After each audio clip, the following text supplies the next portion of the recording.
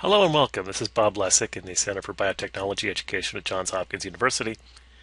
And our exercise today is on position-specific iterated blast, or PSI-BLAST, and how to do a PSI-BLAST search at NCBI on the web server.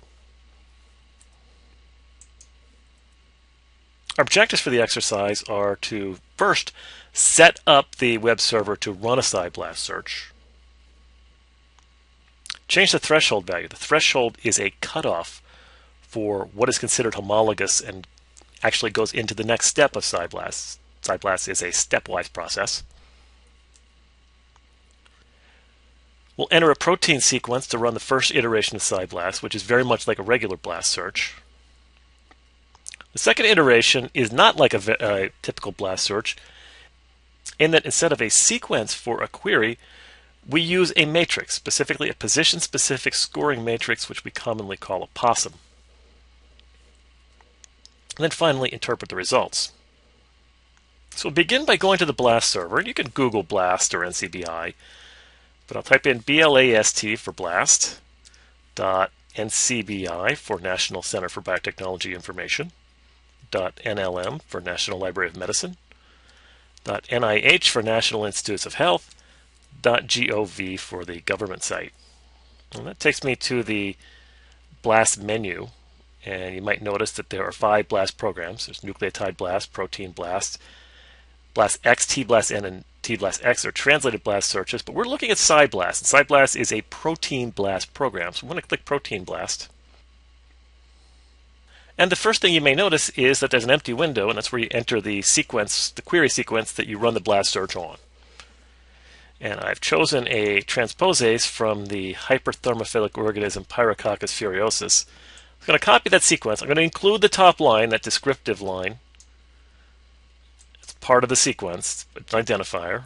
Click Copy and go over to the window on the BLAST page and paste that in. So now I have my query sequence.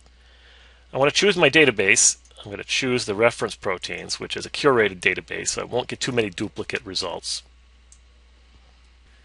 PSI-BLAST is the program I want to choose. BLAST-P is the default protein BLAST. I'm going to flip that over to PSI-BLAST, and I'm going to click the algorithm parameters, and here's where I'm going to change my threshold. So I'm going to have to scroll down.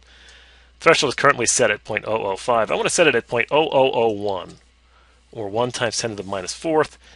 It's generally considered an acceptable cutoff for homology. Any BLAST result with an e-value less than 1 times 10 to the minus 4th, you can consider that related to the query sequence. Now I'll click BLAST.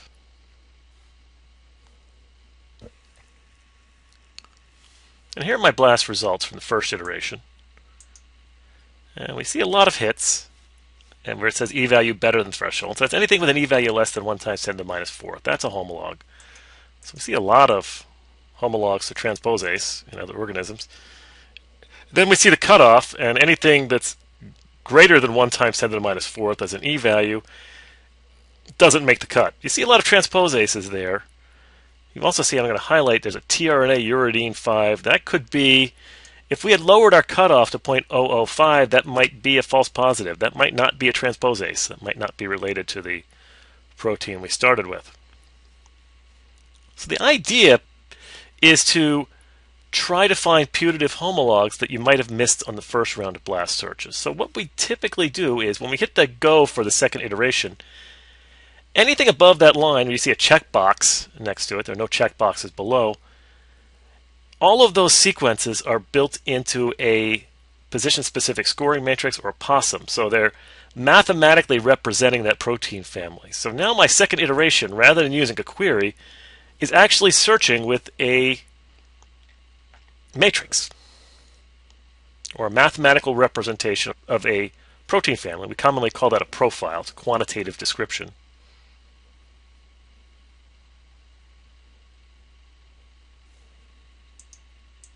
Okay, now you see everything in green is something that was found on the first iteration, and all of the sequences with the yellow new are sequences that now match the possum very well.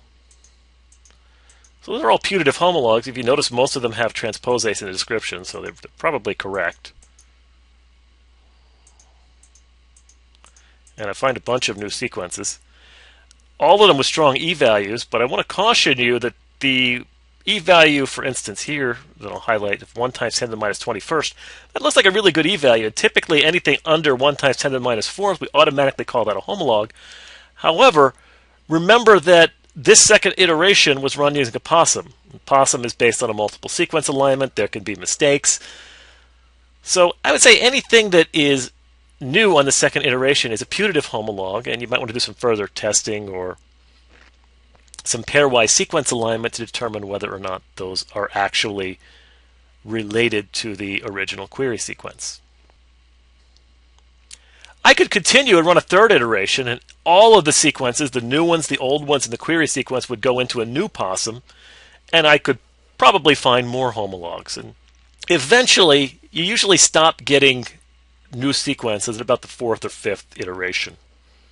So in conclusion, PSI-BLAST is a powerful mechanism for finding distant relatives to protein sequences that may have been missed by a BLAST search. Now, BLAST doesn't find all homologs because BLAST is not 100% sensitive.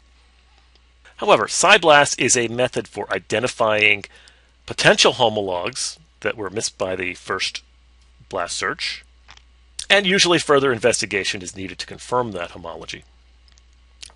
Thank you for following, and good luck with PSI-BLAST searching.